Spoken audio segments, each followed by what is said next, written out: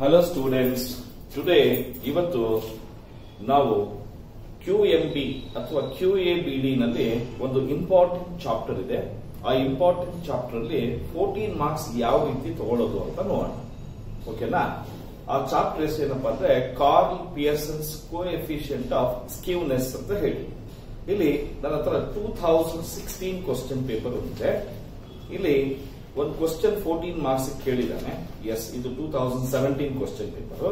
So 2017 question paper ಅಲ್ಲಿ ಓಕೆನಾ, ಒಂದು 14 ಮಾರ್ಕ್ಸ್ ಗೆ ಇದು ಕ್ವಶನ್ ನಂಬರ್ 7. ಓಕೆನಾ, ಯಾವ ರೀತಿ ಸಾಲ್ವ್ ಮಾಡೋದು ಅಂತ ನೋಡೋಣ. ಇಲ್ಲಿ ನಮ್ಗೆ from the following compute coefficient of skewness ಅಂತ ಹೇಳಿದಾನೆ.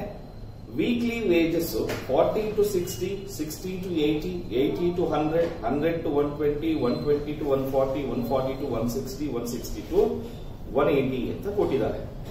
ನಂಬರ್ ಆಫ್ ವರ್ಕರ್ಸ್ ಇಲ್ಲಿ 6, 10, 18, 30, 15, 12 ಅಂಡ್ 7 ಅಂತ ಹೇಳಿದ್ದಾನೆ. ಓಕೆನಾ, ಇಲ್ಲಿ ಈ ಕ್ವಶನ್ ನ ಯಾವ ರೀತಿ ಸಾಲ್ವ್ ಮಾಡೋದು ಅಂತ ನೋಡೋಣ. ಓಕೆನಾ? ಓಕೆ ಓಕೆ ಈಗ ಫಸ್ಟ್ ಕ್ವಶನ್ ಬರ್ಕೋಣ. ಮತ್ತೆ ನಂಬರ್ ಆಫ್ ವರ್ಕರ್ಸ್ ಕೊಟ್ಟಿದ್ದಾನೆ. ಇಲ್ಲಿ ಫಸ್ಟ್ ನಾವು ಮಾಡಬೇಕಾಗಿರೋದು ಟೇಬಲ್ ಹಾಕಬೇಕು. ಫಸ್ಟ್ ಕ್ಲಾಸ್ ಇಂಟರ್ವಲ್ ಎಷ್ಟಿದೆ ಅಂತ ನೋಡೋಣ. Class interval 40 to 60, 60 to 80, 80 to 100, 100 to 120, 120 to 140, 140 to 160, 160 to 180 ಅಂತ ಕೊಟ್ಟಿದ್ದಾನೆ. ಹಾಗೆ ಫ್ರೀಕ್ವೆನ್ಸಿ ಕೊಟ್ಟಿದ್ದಾನೆ. ಫ್ರೀಕ್ವೆನ್ಸಿ ಎಷ್ಟಂತ ಹೇಳಿದ್ದಾನೆ? 6, 10, 18, 30, 15, 12 ಅಂಡ್ 7. ಇದು ಕ್ವಶನ್. ಈ ಕ್ವಶನ್ ಆದ್ಮೇಲಿಂದ ನಮ್ಗೆ ಈ ಕ್ವಶನ್ ಪೇಪರ್ ಬೇಡ. ಓಕೆನಾ? ಫಸ್ಟ್ ಎನ್ ಕ್ಯಾಲ್ಕುಲೇಟ್ ಮಾಡ್ಕೊಳ್ಳೋಣ. ಎನ್ ಟೋಟಲ್ ಎಷ್ಟಿದೆ ಅಂದ್ರೆ 7 to 9, 14, 22, 28, 2, 3, 4, 7, 8, 9, 98 ಇದೆ. ನೋಡಪ್ಪ, ಕರೆಕ್ಟ್ ಆಗಿದೆಯೋ ಕ್ವಶನ್ ಅಲ್ಲಿ ಫ್ರೀಕ್ವೆನ್ಸಿ ಕರೆಕ್ಟ್ ಆಗಿದೆಯೋ? 6, 10, 18, 98 ಬರ್ತಾ ಇದೆ. ಎನ್ ಇಸ್ ಈಕ್ವಲ್ಸ್ ಟು 98 ಅಂತ ಹೇಳ್ತಾ ಇದೆ. ಈಗ ಫಸ್ಟ್ ನಾವೇನ್ ಮಾಡೋಣ ಅಂದ್ರೆ ನಾವು Karl Pearson's coefficient of skewness, Karl Pearson's coefficient of skewness SKP ಅಂತ ಹೇಳ್ತೀವಿ. ಇದಕ್ಕೆ ಫಾರ್ಮುಲಾ ಏನಪ್ಪಾ ಅಂದ್ರೆ ಮೀನ್ minus mode divided by standard deviation ಮಾಡಬೇಕು. ಏನಿದು? ಮೀನ್ minus standard deviation mode divided by standard deviation ಮಾಡಬೇಕು.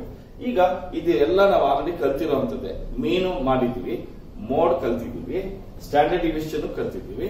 ಈಗ ಆ ಮೂರನ್ನು ಒಂದೇ ಪ್ರಾಬ್ಲಮ್ ನಲ್ಲಿ ಮಾಡ್ಬಿಟ್ಟು ಈ ಫಾರ್ಮುಲಾ ಹಾಕಿ ಆನ್ಸರ್ ಇದ್ರೆ 14 ಮಾರ್ಕ್ಸ್ ಬರುತ್ತೆ.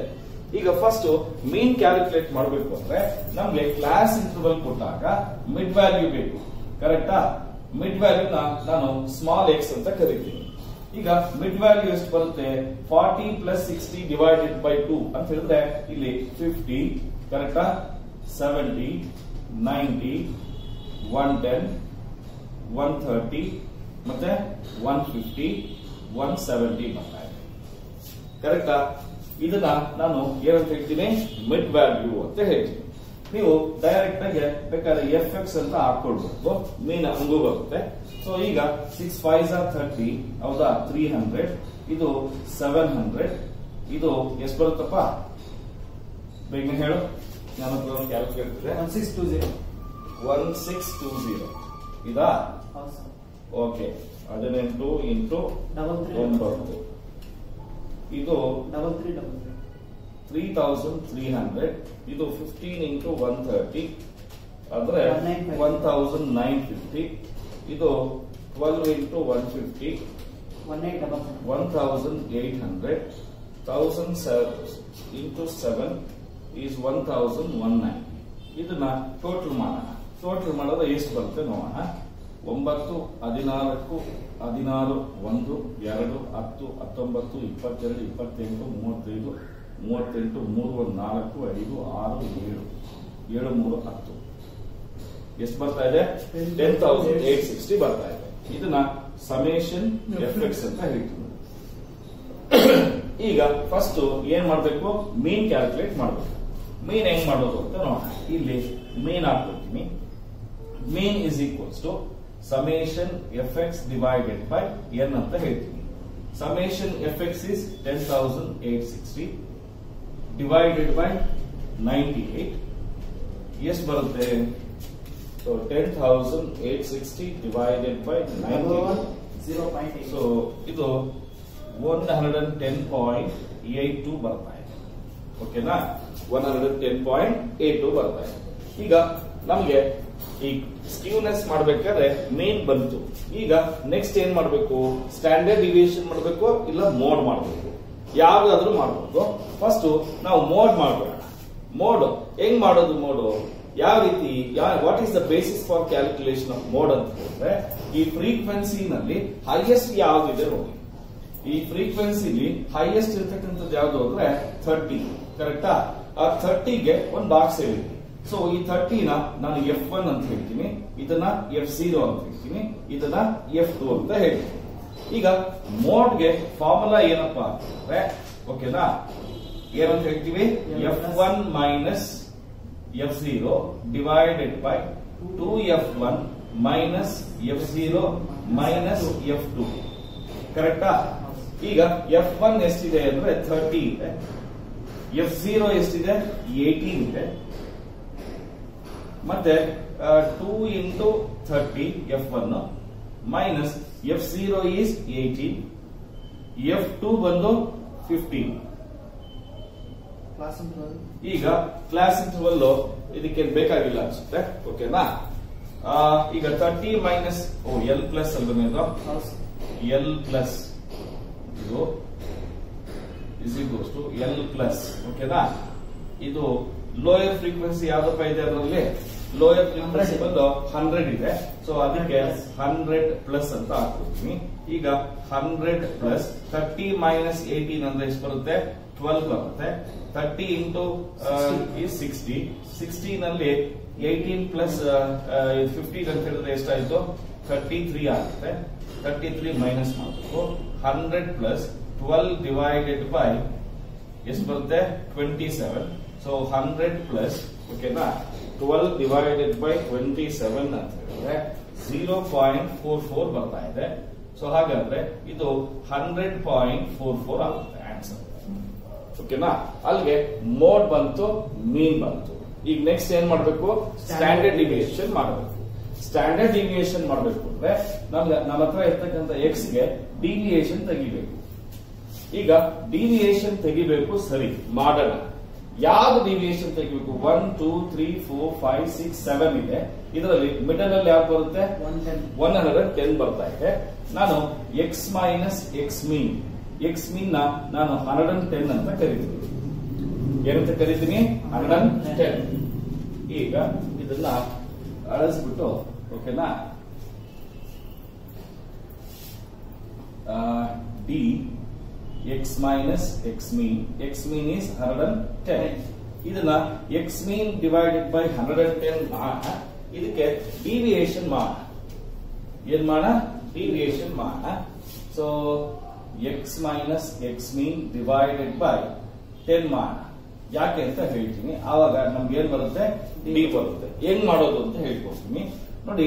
ಮೀನ್ ಎಷ್ಟು ಅಂತ ಹೇಳಿದ್ದೀನಿ, ಇಲ್ಲಿ ಡಿವಿಯೇಷನ್ ತಗೊಂಡಿರೋದಕ್ಕೆ 110 ಅಂತ ಹೇಳ್ತಾ ಇದ್ದೀನಿ. ಈಗ ಯಾಕೆಂದ್ರೆ ಇಲ್ಲೂ 110 ಬಂದಿದೆ, 110 ತಗೊಂಡ್ರೆ ಒಳ್ಳೇದು ಅಂತ ಅನ್ಸುತ್ತೆ. ಈಗ 50 minus 110, 50 minus 110 is 60. 60 divided by 10 ಎಷ್ಟಾಗುತ್ತೆ? ಮೈನಸ್ 6 ಆಗುತ್ತೆ. ಕೇಳಿಸ್ಕೊಳ್ಳ. 50 ಮೈನಸ್ 110 ಡಿವೈಡೆಡ್ ಬೈ 10 ಆವಾಗ ಎಷ್ಟಾಗುತ್ತೆ? ಮೈನಸ್ 6 ಆಗುತ್ತೆ. 70 ಮೈನಸ್ 110 is 40. 40 ಡಿವೈಡೆಡ್ ಬೈ 10 ಅಂತ ಹೇಳಿದ್ರೆ minus 4. 90 minus 110 is minus 20. Minus 20 divided by 10 is minus 2. 110 minus 110 is 0. 130 minus 110 is 20. 20 divided by 10 is minus 2. 150 minus 110 is 40. 40 divided by 10 is minus 4. Okay na? 170 minus 110 is 60. ಹೌದಾ? Minus 60 divided by 10 is minus 6. Sorry, plus 6. ಇವೆಲ್ಲ plus ಕರೆಕ್ಟಾ? ಇವೆಲ್ಲ plus. ಈಗ T ಇಂದ ಏನು ಮಾಡ್ಬೇಕಾಗಿಲ್ಲ. ಈಗ ಏನ್ ಮಾಡೋಣ ಅಂದ್ರೆ ಎಫ್ ಡಿ ಸಾರಿ ಡಿ ಸ್ಕ್ವೇರ್ ಅಲ್ಲಪ್ಪ. ಓಕೆ, ಡಿ ಸ್ಕ್ವೇರ್ ಮಾಡೋಣ ಅಥವಾ ಎಫ್ ಡಿ ನ ಮಾಡ್ಬಿಡೋಣ ಫಸ್ಟ್. ಓಕೆನಾ? ಹೆಂಗೋ ಹಾಕ್ಬಿಟ್ಟಿದ್ದೀನಲ್ವಾ, ಎಫ್ ಡಿ ಮಾಡೋಣ. F into D 6 6 36. ಎಂತ 36? ಮೈನಸ್ 36. 10 into 4 is 40. ಎಂತ 40? Minus 40. 18 into 2 is 36 minus 36. 30 into 0 is 0. 15 2s are 30 plus 12 4s are 48. 7 6 are 42. Correct ಏನಪ್ಪ? ಈಗ ಇದನ್ನ ಟೋಟಲ್ ಮಾಡ್ಕೊಳ್ಳೋಣ. ಫಸ್ಟ್ ಪ್ಲಸ್ ಎಲ್ಲ ಆಡ್ ಮಾಡ್ಕೊಳ್ಳೋಣ, ಆಮೇಲೆ ಮೈನಸ್ ಎಲ್ಲ ಆಡ್ ಮಾಡ್ಕೊಳ್ಳೋಣ. ಪ್ಲಸ್ ಎಷ್ಟು ಬರುತ್ತೆ ಅಂತ ಹೇಳಿದ್ರೆ 120 ಪ್ಲಸ್ ಬರ್ತಾ ಇದೆ. ಮೈನಸ್ ಎಷ್ಟಿದೆ ಅಂತ ನೋಡೋಣ. 12 1 ಕ್ಯಾರೀಸ್ 4 plus 4 8 8 plus 3 is 11. ಕರೆಕ್ಟಾ? ಅಲ್ಲಿಗೆ ಆನ್ಸರ್ ಎಷ್ಟು ಬರ್ತಾ ಇದೆ? 8 ಬರ್ತಾ ಇದೆ. ಇದೆಂತ 8 ಪ್ಲಸ್ 8 ಬರ್ತಾ ಇದೆ. ಓಕೆ, ಈಗ ನೆಕ್ಸ್ಟ್ ಏನ್ ಮಾಡೋಣ ಅಂದ್ರೆ ಡಿ ಸ್ಕ್ವೇರ್ ಮಾಡೋಣ. ಡಿ ಸ್ಕ್ವೇರ್ ಎಲ್ಲಿದೆ? ಡಿ ಇಲ್ಲಿದೆ. ಇದನ್ನ ಸ್ಕ್ವೇರ್ ಮಾಡೋದು. ಮೈನಸ್ 6 ಮೈನಸ್ ಪ್ಲಸ್ ಆಗುತ್ತೆ. ಇದು 36 16 4 0 2 2s are 4 4 4s are 16 6 6 are 36. ಕರೆಕ್ಟಾ? ಈಗ ಇದನ್ನ ಟೋಟಲ್ ಮಾಡಿದ್ರೆ ಎಷ್ಟು ಬರುತ್ತೆ ನೋಡಿ. ಇದು 10 16 ಎಷ್ಟು ಬರುತ್ತಪ್ಪ? Okay, 4 plus 16 plus 36 into 2 112. ಕರೆಕ್ಟಾ? ಈಗ ಏನ್ ಮಾಡೋಣ? ಎಫ್ ಡಿ ಸ್ಕ್ವೇರ್ ಮಾಡೋಣ. ಎಫ್ ಡಿ ಸ್ಕ್ವೇರ್ ಅಂದ್ರೆ ಎಫ್ ಇಲ್ಲಿದೆ, ಡಿ ಸ್ಕ್ವೇರ್ ಇಲ್ಲಿದೆ. F into D square 36 into 6 is 216. ಹೌದಾ? 16 ಇಂಟು 10 is 160. 18 into 4 is 72. ಕರೆಕ್ಟಾ? 30 into 0 is 0. 15 4s are 60. ಕರೆಕ್ಟಾ? 12 into 16 is 192. 36 into 7 252. ಕರೆಕ್ಟಾ? ಈಗ ಇದನ್ನ ಟೋಟಲ್ ಮಾಡ್ಕೋಣ. ಟೋಟಲ್ ಮಾಡ್ಕೊಂಡ್ರೆ 2 2 4 6 12 1 carries 10 15 21 28 28 plus 6 is 34 35 3 carries 5 6 7 9 952. ಕರೆಕ್ಟಾ? ಈಗ ನಮಗೆ ಸ್ಟ್ಯಾಂಡರ್ಡ್ ಡಿವಿಯೇಷನ್ಗೆ ಫಾರ್ಮುಲಾ ಏನು? ಈಗ ಸ್ಟ್ಯಾಂಡರ್ಡ್ ಡಿವಿಯೇಷನ್ ಏನ್ ಮಾಡೋಣ? ಇಲ್ಲೇ ಮಾಡೋಣ. Standard deviation is equals to, ಓಕೆನಾ? ಅಥವಾ ಸ್ಟ್ಯಾಂಡರ್ಡ್ ಡಿವಿಯೇಷನ್ ಕ್ಲೀನ್ ಆಗಿ ಇದನ್ನ ಬೇಕಾದ್ರೆ ಆನ್ಸರ್ ಲಾಸ್ಟ್ ಅಲ್ಲಿ ಬರ್ಕೋಣ. ಓಕೆನಾ? ಈಗ standard deviation is equals to summation FD square divided by n minus summation FD divided by n whole square. ಓಕೆನಾ? ಓಕೆನಾ? ಇಂಟು 10 ಮಾಡಿ.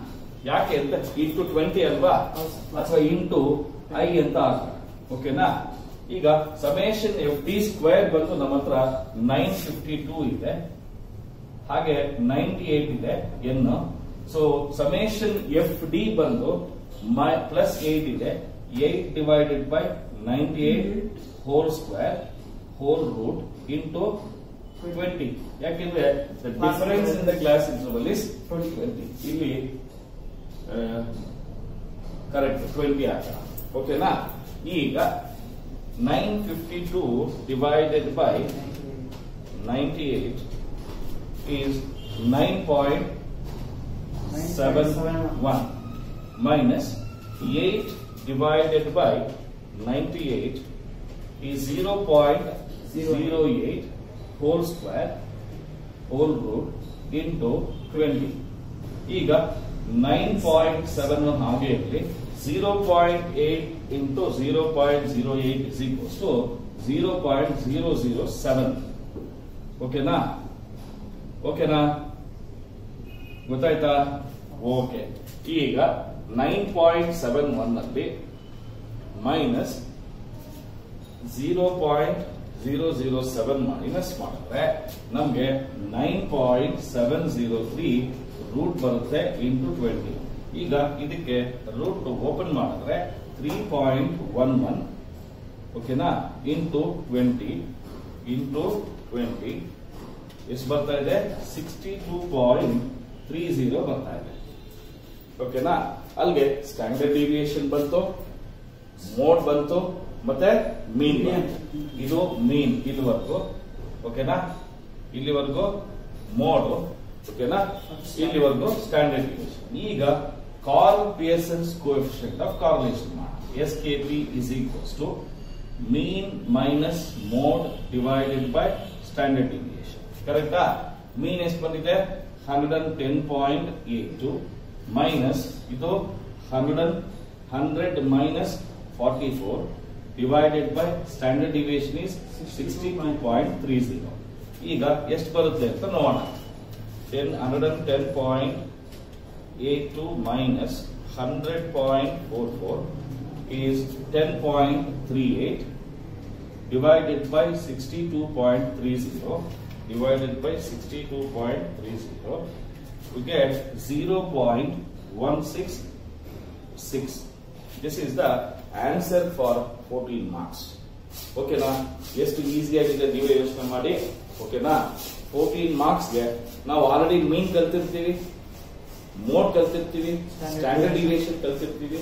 ಅಲ್ಲಿಗೆ ನಾವು ಕಲಿಬೇಕಾಗಿರೋದು ಇನ್ನೊಂದು ಎಕ್ಸ್ಟ್ರಾ ಪ್ರಾಬ್ಲಮ್ ಫಾರ್ಮುಲಾ ಏನಪ್ಪಾ ಅಂದ್ರೆ ಕಾರ್ಲ್ ಪಿಯರ್ಸನ್ಸ್ ಸ್ಕ್ಯೂನೆಸ್ ಫಾರ್ಮುಲಾ. ಏನದು? ಮೀನ್ minus mode divided by standard deviation. ಇದೊಂದು ಮಾಡಿದ್ರೆ ಬಂದಿರೋ 3 ಆನ್ಸರ್ಗಳನ್ನ ಈ ಫಾರ್ಮುಲಾ ಪ್ರಕಾರ ಅಪ್ಲೈ ಮಾಡಿದ್ರೆ 14 ಮಾರ್ಕ್ಸ್ ಬರುತ್ತೆ. ಓಕೆನಾ ಕ್ಲೀನ್ ಆಗಿ ಕಲ್ತ್ಕೊಳ್ಳಿ. ಇದು 2017 ಕ್ವಶ್ಚನ್ ಪೇಪರ್. ಓಕೆನಾ ಏನಾದ್ರು ಡೌಟ್ಸ್ ಇದ್ರೆ ಕಾಮೆಂಟ್ ಬಾಕ್ಸ್ ಅಲ್ಲಿ ಹೇಳಿ. Thank you.